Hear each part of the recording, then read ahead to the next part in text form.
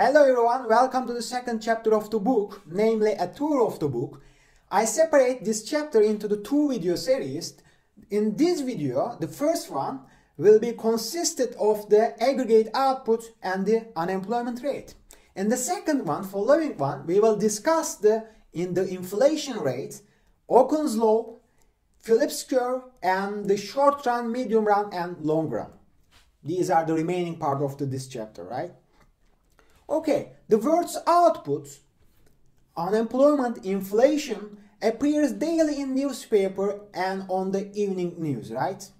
In this chapter, we try to understand, we try to explain what these words means. We try to define these words more exactly, more precisely, okay? This chapter also introduced a concept around which this book is organized: the short run, medium run, and the long run. Okay, let's start with the aggregate output. National income and product accounts were developed at the end of World War II as a measures of aggregate output. The measures of aggregate output is called gross domestic product, GDP, okay?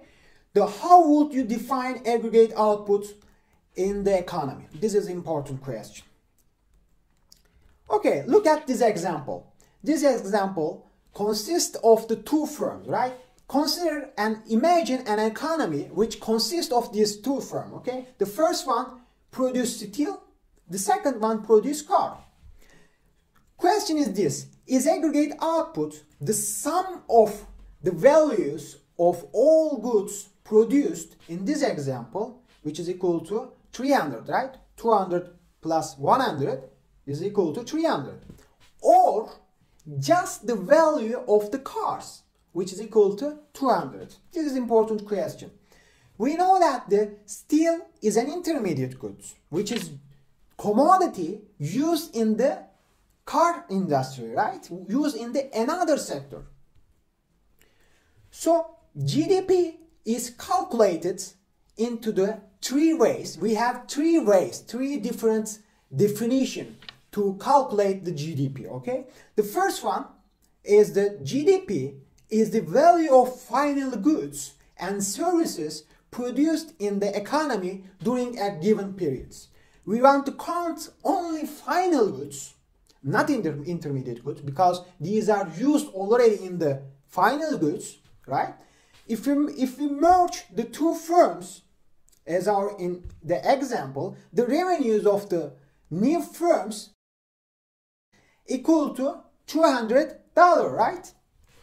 Second one is that the GDP is the sum of value added in the economy during a given period. So the value added by a firm is the value of its production minus the value of the intermediate goods used in production. In the two firm example, the value added equals to 100 plus 100, which is equal to 200, right? So far, we have looked at the GDP from the production side in this calculation methods. Third one is that the GDP is the sum of incomes in the economy during a given period. This is an income method which is commonly used. So aggregate production and aggregate outputs are always equal, right? From the income side, the value added in the two firms example is equal to sum of labor income, which is 150, and capital or profit, right? Which is equal to 50, right? The total of these two is equal to $200, right? There are two types of the GDP. There is a distinctions of the GDP, which is nominal GDP and the real GDP. So we have two more definitions. The first one, the nominal GDP, is the sum of the quantities of final goods produced times their current prices, okay? So nominal GDP increases for two reasons. The first one, the production of most goods increases. Second one, the price of most goods increases. These are the two reasons to cause to increase the GDP. So our goal is to measure production and its change over the time. This is the goals, right? We are the economists. So real GDP is another important definition, another important term. Is the sum of quantities of final goods times constant, rather than current, constant prices. Look at this example, right? We have 3 years, which is beginning of the 2008, 2009 and 2010. There are the columns. These are the columns, right? Quantities of cars, price of cars, nominal GDP, real GDP in 2009 dollars. Look at this table. So real GDP in 2008 is equal to 10 cars times $24,000, right? Which is equal to $240,000, right? Just times the price of cars and quantities of cars. So this is the sum of the GDP. This is the how we calculate the aggregate output, right? How we calculate the real GDP, right? So for more than one goods, the relative prices of the goods are natural weights for constructed the weighted average of the output of all final goods. So real GDP in change $2009 reflects the relative prices that change over time, right? This is important. The years used to construct prices, which is the constant year, is called the base year, right? Base year. Look at this graph. This graph shows the nominal and real GDP of the United States between the period between the 1960 and 2014, right? The blue line represents the nominal GDP. The purple line indicates the real GDP, billions of the 2009 dollars, right? The constant year, base year is the 2009, right? Nominal GDP is also called dollar GDP or GDP in current dollars. Real GDP is also called the GDP in terms of goods, terms of commodities, GDP in constant dollar, base dollar, GDP adjusted for inflation, or GDP in chained dollars, chained 2009 dollars, for example, or the GDP in 2009 dollars, right? So GDP will refer to real GDP. YT, in this chapter, we use the YT, we denote the YT.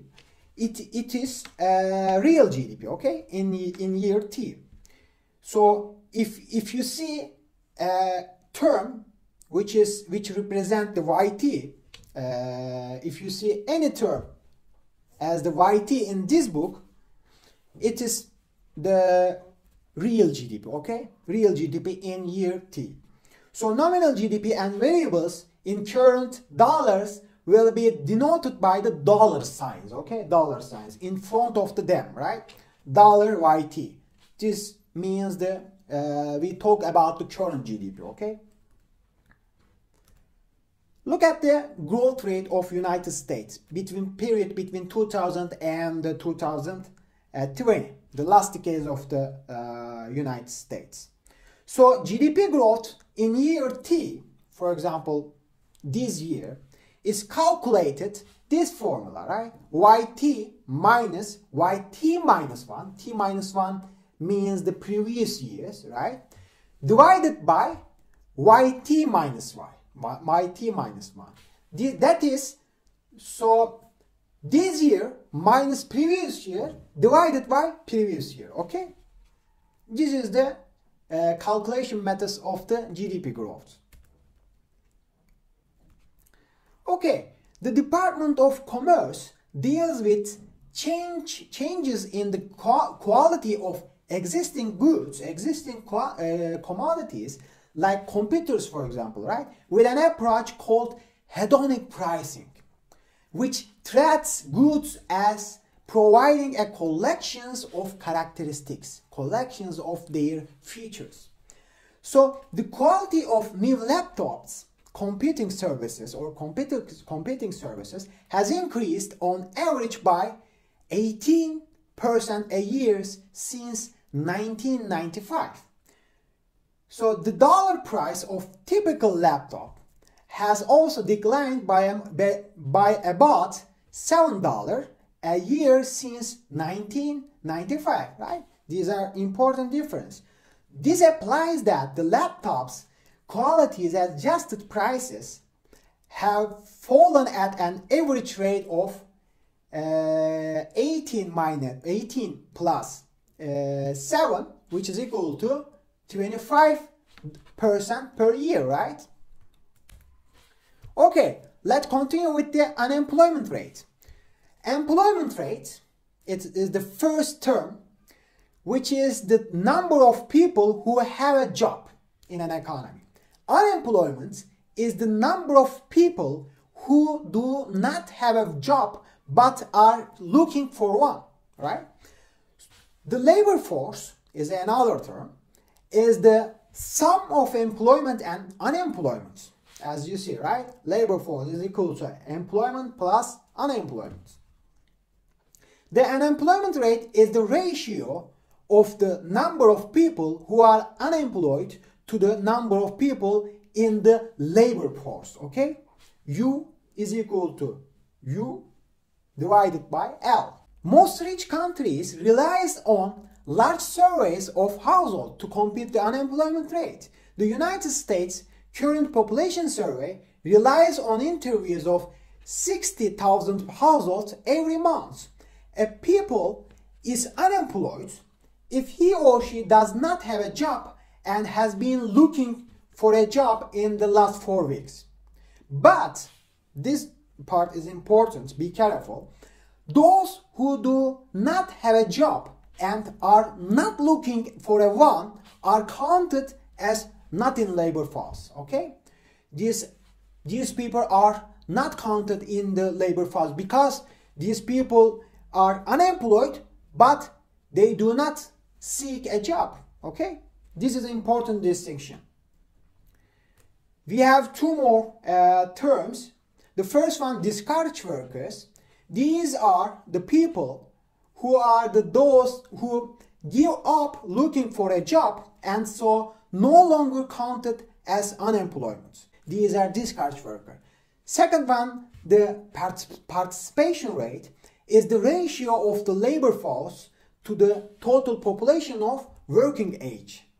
Because of discouraged workers, a higher unemployment rate is typically associated with a lower participation rate, okay?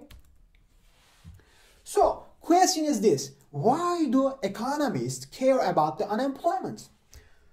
The first answer of this question, direct effect of the welfare of the unemployed, especially those remaining unemployed for long periods of the time.